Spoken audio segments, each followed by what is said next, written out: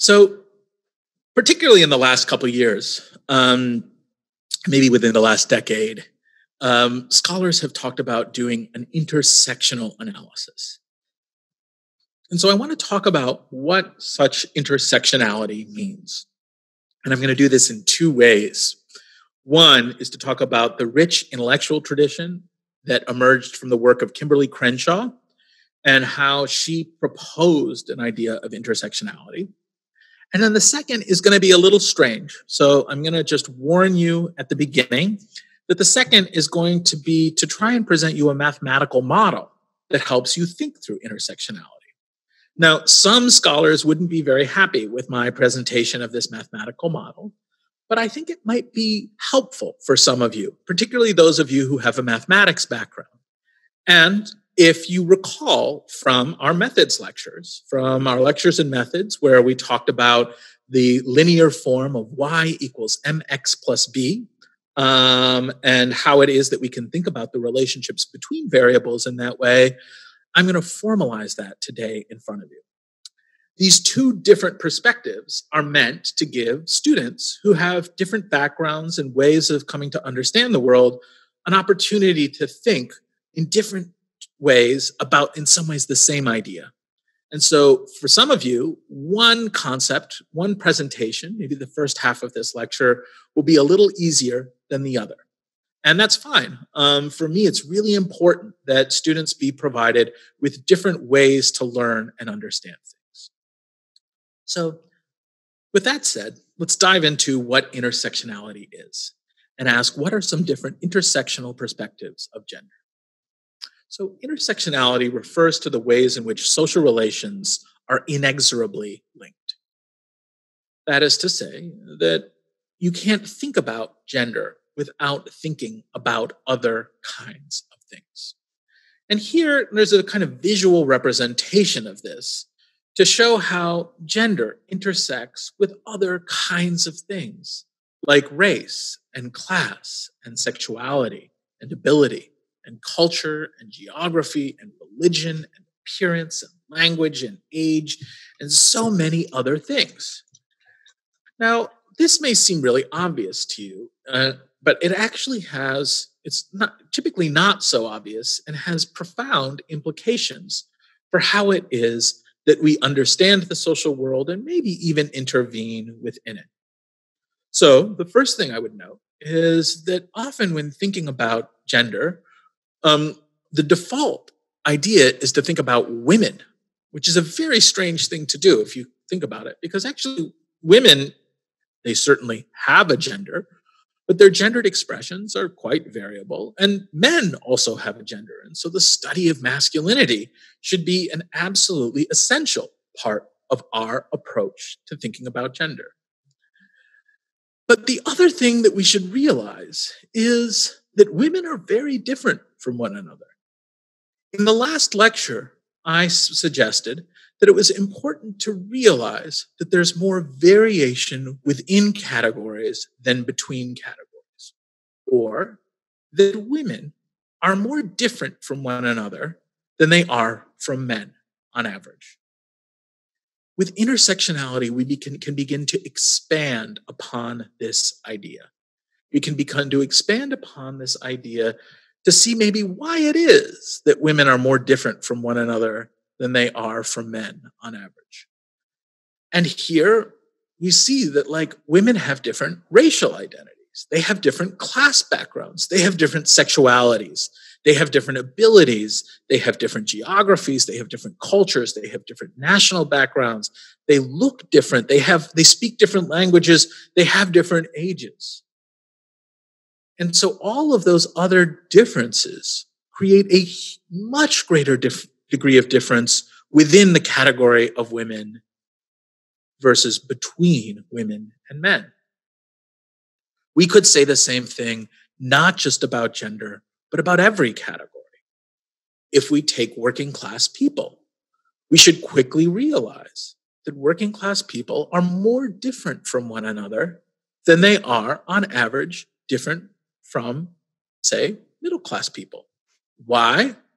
Because working class people have different ages, they have different races, they have different sexualities, they have different genders, they have all of these other differences.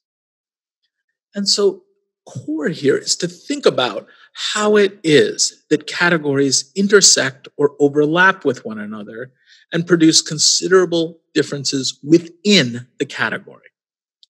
Humans have other identities, and the intersections and relations that affect them are absolutely essential to making sense of their experience.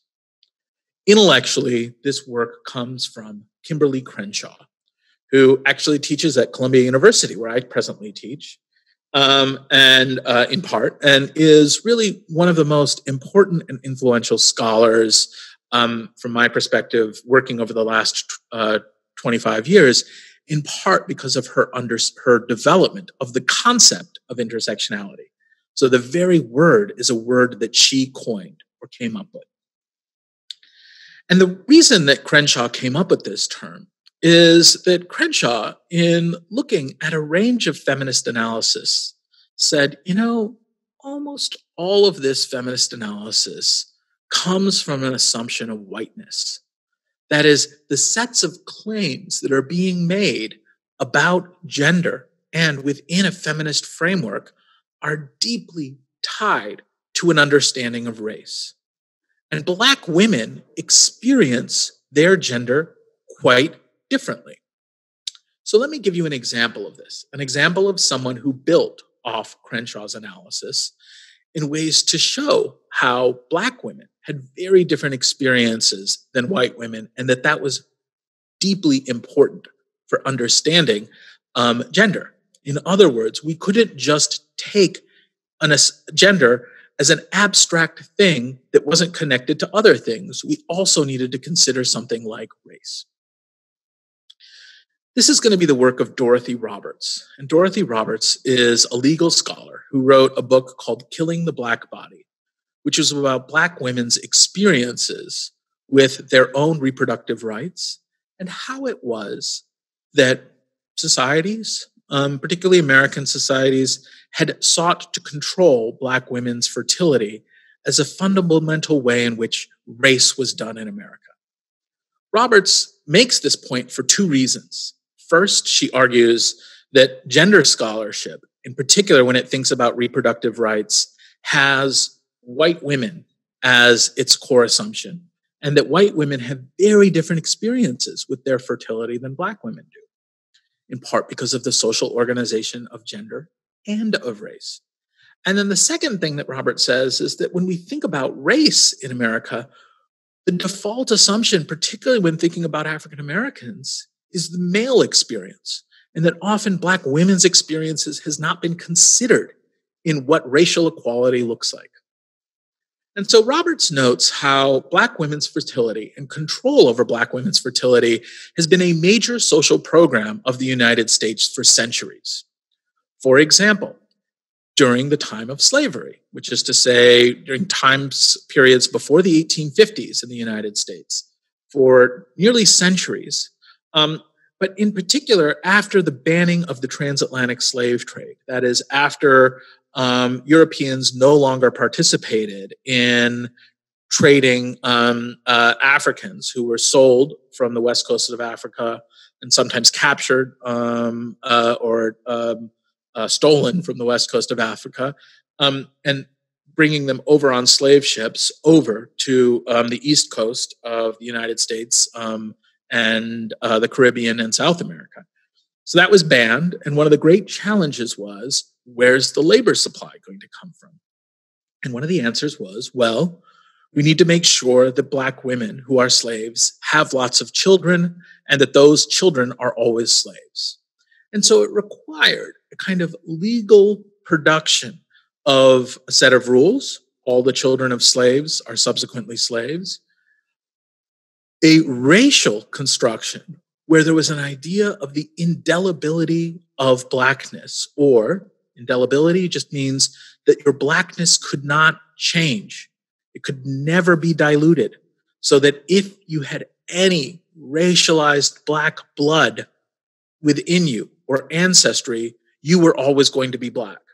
And that was a necessary way in which race got constructed because of demands for labor within the South, and that this was experienced in particular by Black women because Black women were subject to what was called slave breeding, or an aggressive programming of making sure that those women had children to reproduce the labor supply. In this case, encouraging Black women's fertility was an essential feature of slavery. And Roberts says, you can't understand the experience of Blackness without making sense of that and making sense of how controlling Black women's fertility was very important. Fast forward to today, and actually Roberts makes many points along the way across a range of historical moments. But today, the control of Black women's fertility looks quite different. And in fact, one of the things that Roberts points to is how, particularly in the 70s and 80s, but even going back to the 1920s, Black women's fertility was seen as a problem because Black Americans on average were comparatively poor. And so there was this imagination that, like, if we could just get Black women to have fewer children, there would be fewer poor people. This was a eugenics approach to race, to seek to limit the number of Black people. And what Roberts does is she puts this in deep contrast with the experience of white women, where white women sought to limit their own fertility for a range of reasons. They didn't want to have as many children. It was a way in which white women might have greater access to labor markets, etc. And so understood the control of their fertility as a pathway towards freedom. And even today, in our rhetoric, some of us think about the ways in which reproductive choice, or the control that women can have over their fertility, is an expression of their freedom to choose. So the pro-choice movement is very much about this. What Roberts points out is that that is a very white assumption, because for Black women, the control of their fertility is not something that's deeply tied with choice. In fact, it's tied with a set of structural conditions, a set of conditions of racial oppression where control over their fertility, and in particular limiting their fertility, has been part of government programs to limit Black women's expression, to limit their capability of expressing themselves or of making choices about having children. And this includes all kinds of things from forced contraceptive use to forced sterilization, etc. So to take a step back, what Roberts is arguing, building upon the work of Kimberly Crenshaw, is that understanding the ways in which gender and choice work, particularly in relationship to ideas of controlling one's own fertility, requires not just looking at gender, but also looking at race. And that the sets of assumptions that many feminist scholars have made about the workings of fertility and choice had built into them a racialized assumption of whiteness, or really primarily applied to the experiences of white women. And so what we need to do is take a more intersectional perspective to realize how that gendered experience of fertility is tied to lots of other things, like race. There's also work by Nicola Beisel,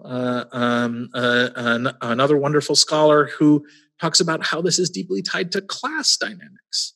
And that working class women had different experiences of their own fertility than upper class women.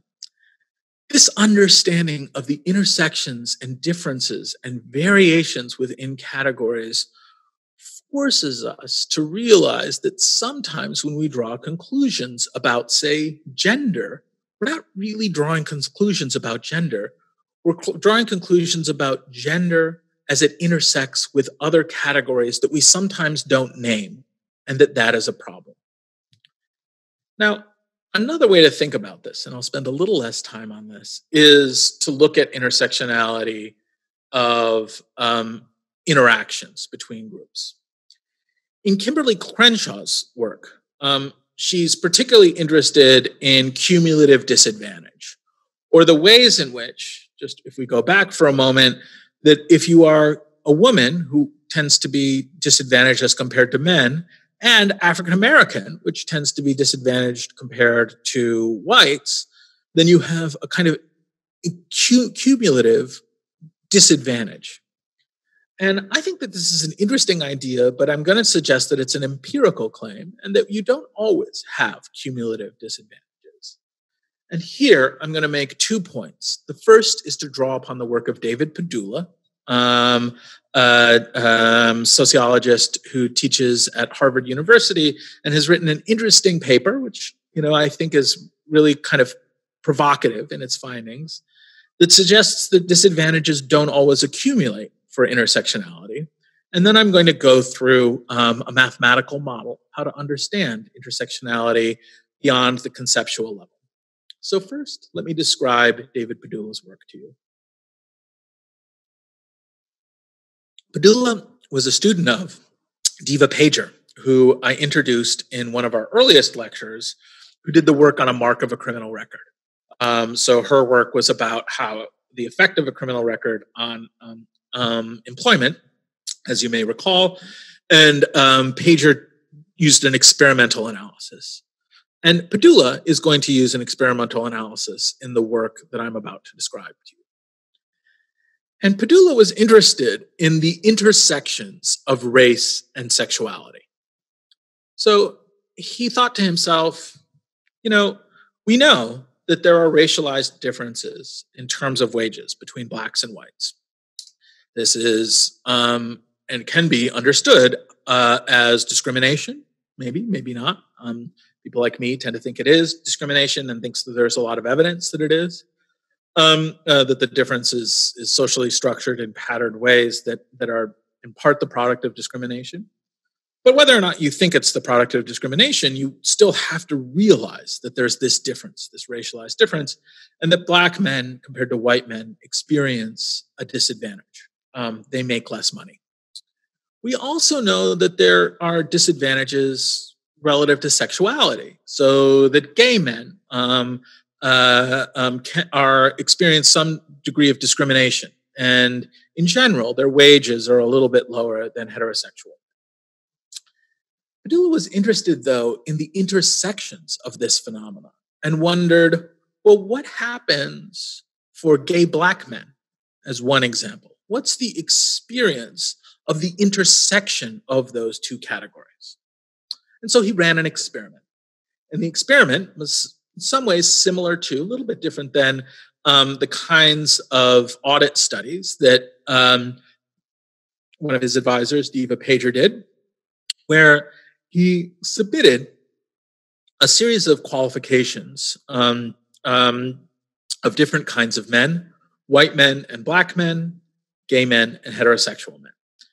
And the ways in which he operationalized race was, I believe, through names, and through some sets of things that indicated race. So, it would be a racialized name. So some names are deeply racialized, which is to say that they're strongly associated with different racial identities.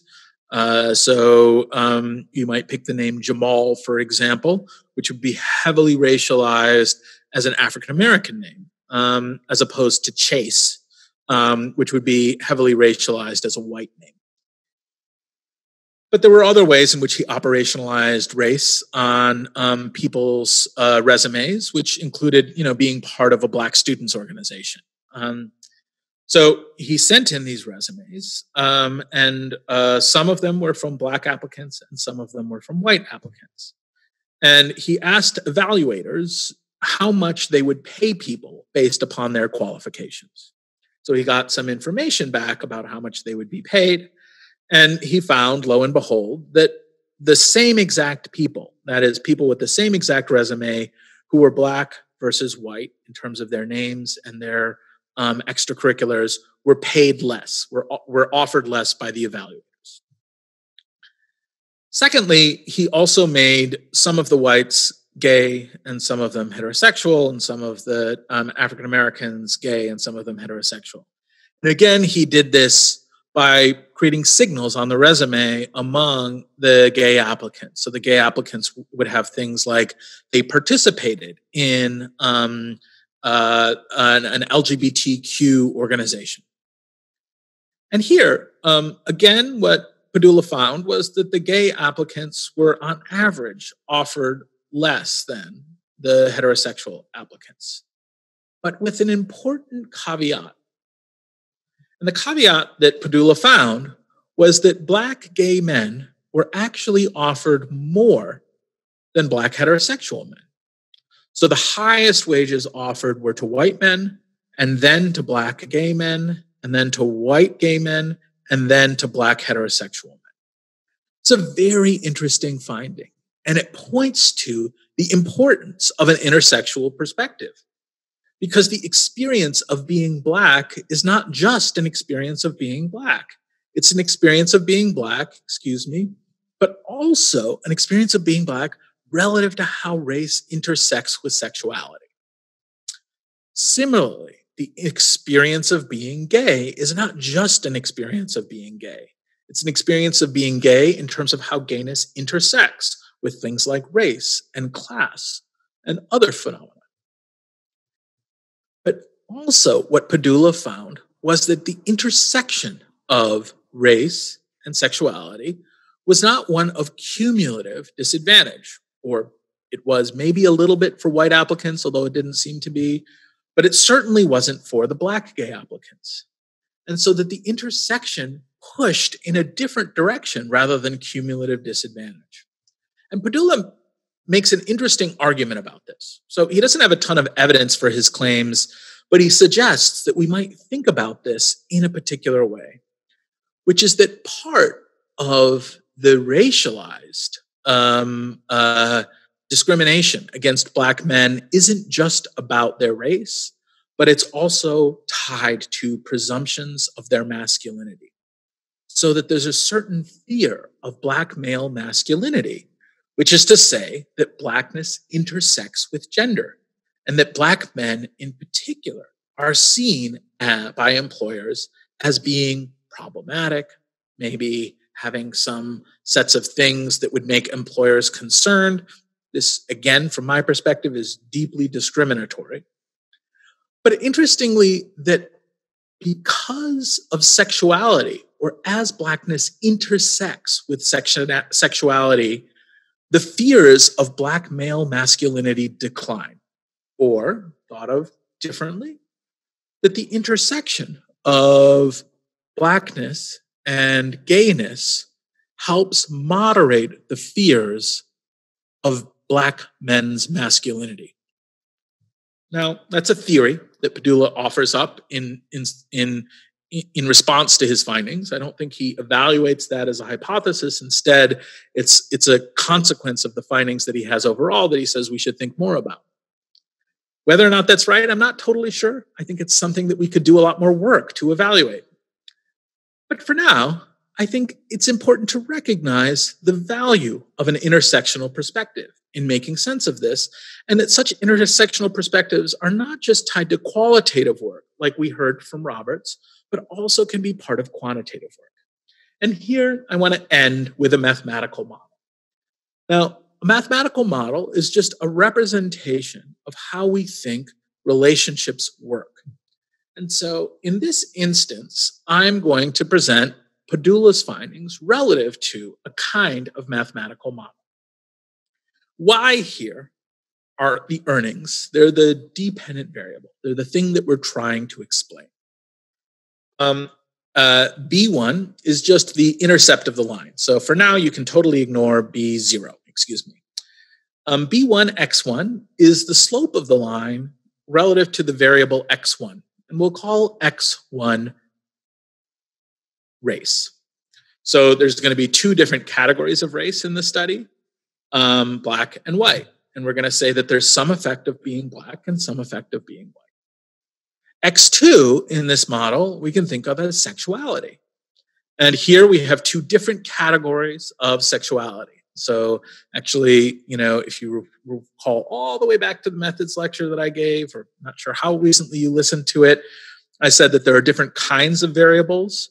Race and sexuality are both categorical variables. They're categories of things, and this is going to influence the kind of model that we can run. But we think of X as having two values, X2 as having two values, gay or straight. So here what we're saying is that earnings are explained by a constant, the intercept, we're going to ignore that, plus some effect of race, that is B1, X1, plus some degree of the effect of sexuality, B2, X2, and then what B3, X1, X2 is an interaction term, or the idea of how it is that race and sexuality interact with one another.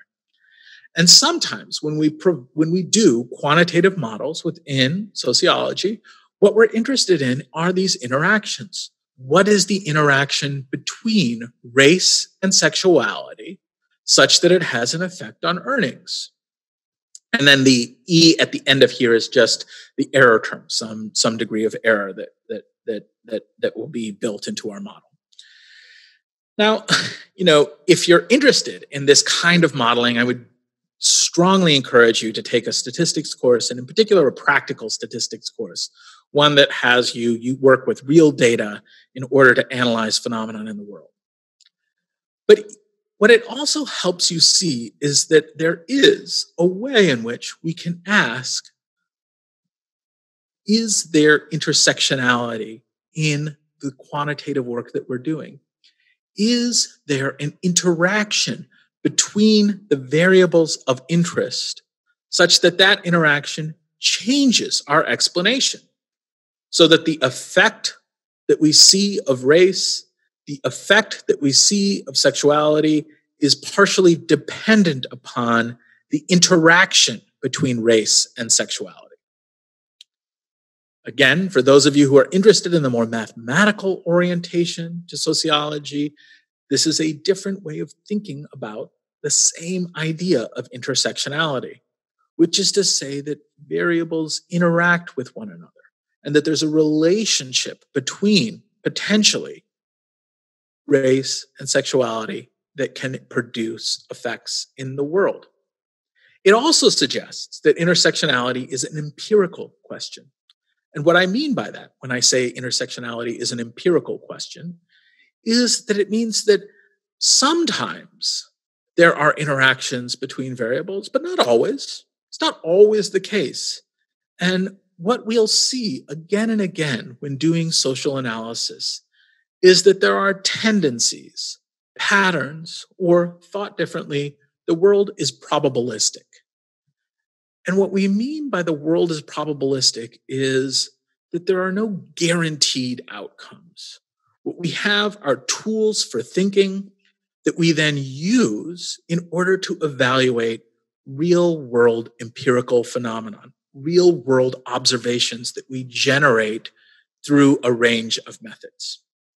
For now, what I want you to have left with is the idea that variables intersect with or interact with one another, and that sometimes we make hidden assumptions about those variables. So there are a series of hidden assumptions about gender that we kind of need to challenge, that we need to be clear about and say, actually, when we're making these claims about gender, what we're really making claims about is gender and race in a particular way, and that not all women experience this in this way. It's that I primarily looked at white women, or I primarily looked at Asian women, or I primarily looked at Latino women. And that is what's driving a lot of this. It's not women in general. It's instead women at the intersections of these phenomena. It's a very important thing to realize, and it rests again on the insight that there's almost always more variation within a category than there is between different categories.